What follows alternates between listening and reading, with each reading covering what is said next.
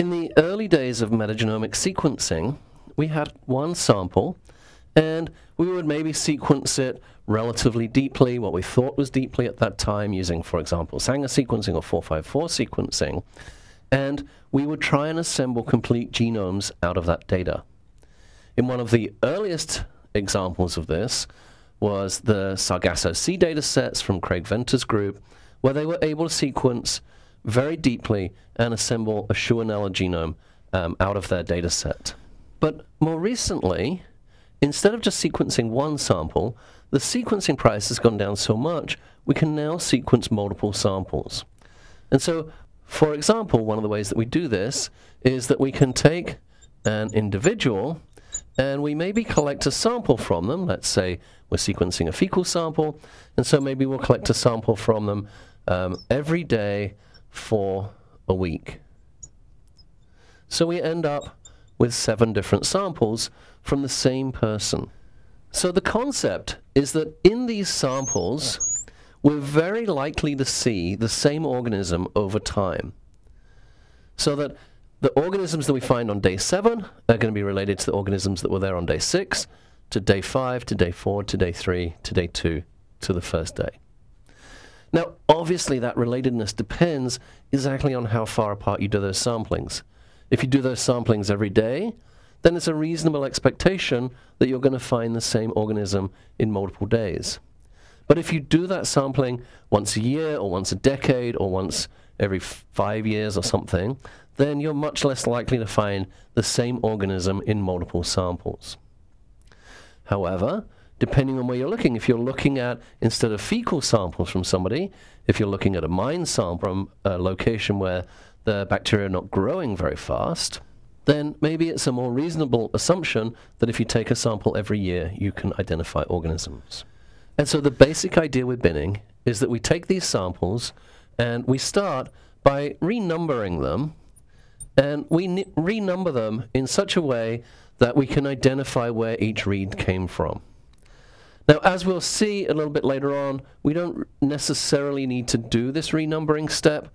It's a little bit optional, but in some of the original binning steps that we did, we had to do this. Next, what we're going to do is we're going to combine all the data into one big assembly.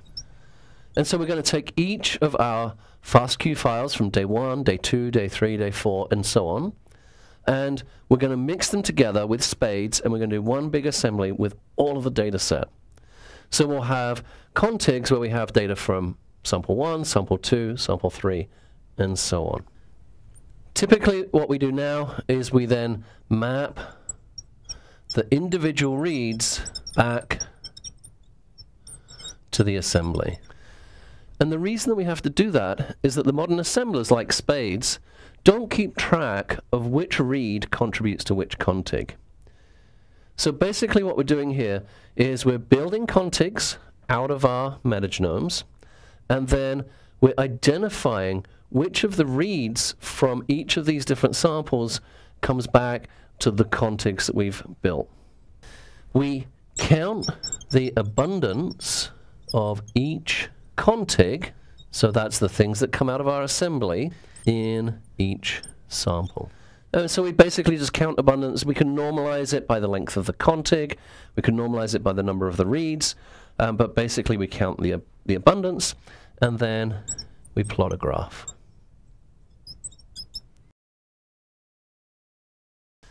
And so we plot a graph where we have on our x-axis our different samples. So this is the sample from day 1, day 2, day 3, etc. And on our y-axis, we have typically our normalized abundance. And we normalize it based on the length of the contigs. And so what we may find is that for a particular contig, on day 1, its abundance is here. On day 2, it's a little bit more abundant. On day 3, it's even more. On day 4, it's much less. That's for one contig, but we repeat that process for all of the contigs. And so maybe there's a contig that starts off high on day 1, and then is less on day 2, is more on day 3, even more on day 4, goes down on day 5, up on day 6, and down on day 7. But we keep going. We keep going. And we plot the next contig, and we find that it behaves somewhat similar to the first one that we plotted. And then we plot the next contig, and we find it too looks quite similar to the previous 3 contigs. And then we plot the next contig, and it too is behaving in a very similar trend. And then we plot the next contig, and it too is behaving the same way. Okay? If we plot the abundance of all of our contigs, what we'll find is there are groups of contigs that behave the same way. Now, there's several explanations for this. Can you think of any? So the simplest explanation, and remember the simplest explanation is always, or almost always, the right one.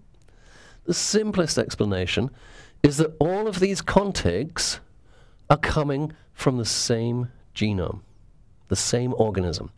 And in fact, what they represent is here's the genome of a particular bacteria, say this bacteria here, and we've assembled it, but we haven't assembled the whole thing. We've assembled this region, we've assembled this region, we've assembled this region, and so on. And that each of these regions is represented by an independent contig, and our assembly algorithm was confused over some of these gaps. Remember that the assembly algorithms get confused where you have highly repetitive regions. Maybe these are the 16S genes. Assembly algorithms get confused where you have uneven abundance.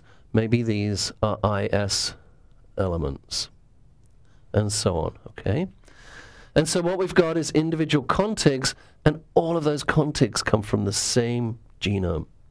And so in this case, we've identified what we call the differential coverage of our contigs. And so this would be called differential coverage binning. But we can also identify relationships between contigs by counting, for example, the frequency that we have different former sequences. And so the tetranucleotide frequency. And if we count the tetranucleotide frequencies across our contigs, it turns out that we can also put contigs together because usually genomes have quite similar tetranucleotide frequencies across the genome. So there are several different ways that we can get information and combine that information to identify contigs from genomes. And what we've found is by doing this, if we pull out all of the reads that contribute just to these contigs from those days, if we pull out just those reads and put them into their own FASTQ files and take those FASTQ files and run spades on them to do our own assembly, we get much bigger contigs that come out than we had in the first place. Once we remove the background noise of the metagenome, then the assembler is actually much more able to create contigs out of individual reads. So nowadays, there are several robust tools that we use for metagenomic binning. Some of the ones that we use frequently are Concoct, Metabat, Groupem, and of course the one that we developed that we love, which is called crAssembly or crAss. And we use that to identify the crAssphage.